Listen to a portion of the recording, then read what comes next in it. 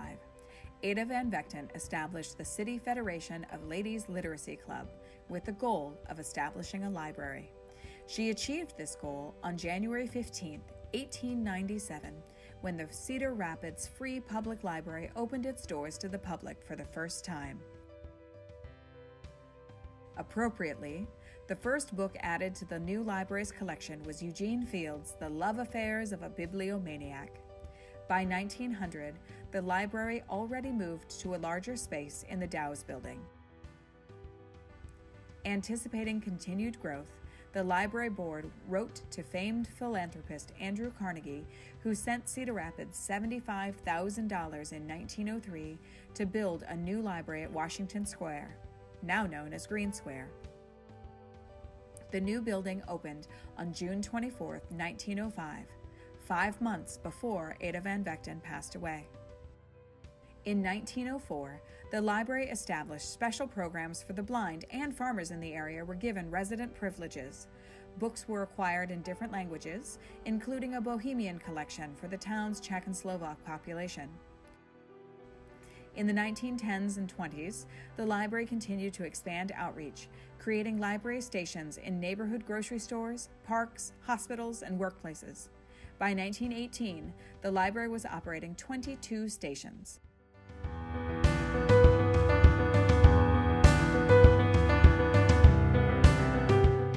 In 1901, a smallpox outbreak led to a 3-month pause of books and children being barred from the library.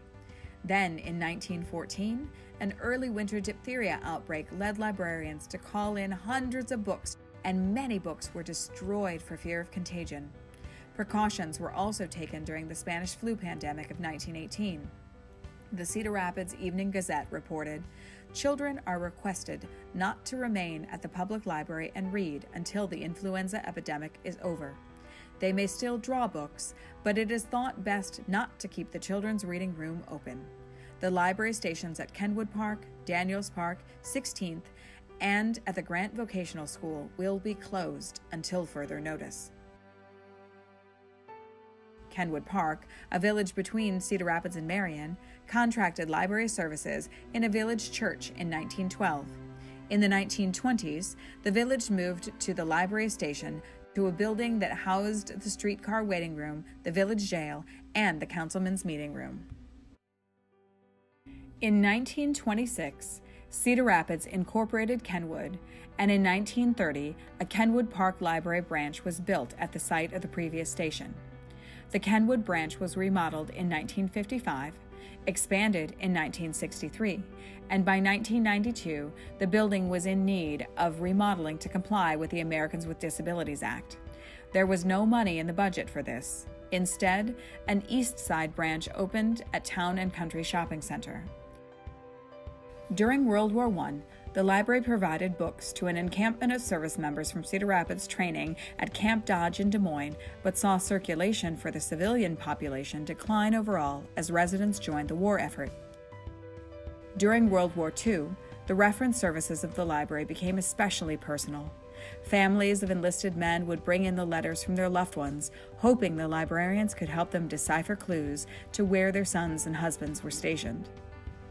Additionally, in 1942, the Victory Book Campaign began donating thousands of books to armed forces out of Cedar Rapids, and children could join the Army-Navy Reading Club and the Paratroopers Club. The 1950s saw continued growth in the city, and in 1952, the library's first bookmobile arrived, with 6 stops scheduled each week. The same year, an addition was made to the main library to add new space and move the children's department back to the first floor. A second addition phase followed in 1953, and the library purchased a second bookmobile in 1954. In 1964, the library purchased a third bookmobile, expanding mobile service to Saturdays, with stops throughout the week in 19 neighborhoods. The first 2 bookmobiles were retired in 1971 and 1972, as the Edgewood branch opened in 1971.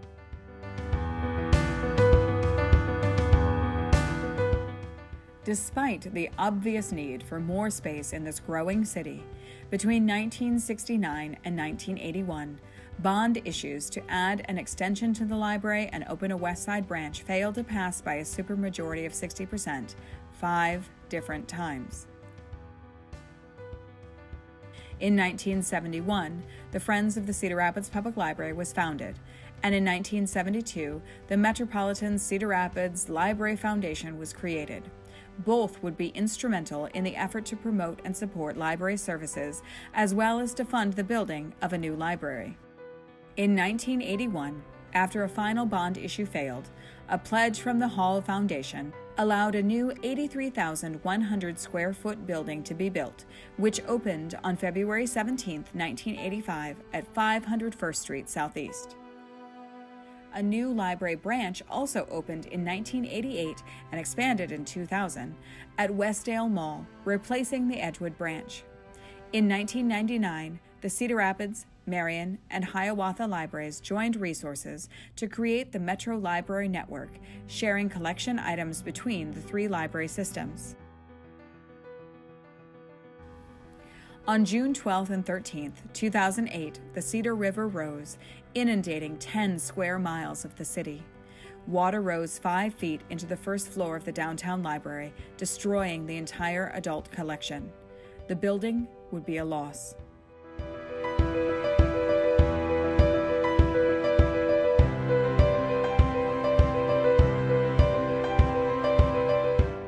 The Westdale Library was a lifeline for the librarian community while funds were raised and plans were made for a new downtown library and West Side expansion as well. On February 23, 2013, Ladd Library opened to replace the Westdale location, named for Rockwell Collins test technician Marilyn Ladd, who left the library almost $750,000 when she died. Shortly following that, the new downtown library opened on August 24, 2013.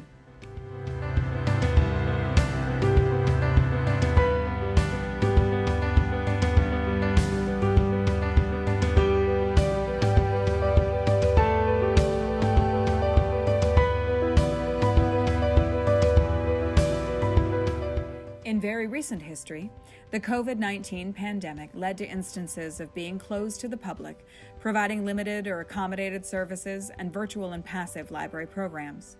This was followed ominously by the derecho that swept through Cedar Rapids on August 10, 2020, which caused water and roof damage at the Ladd Library.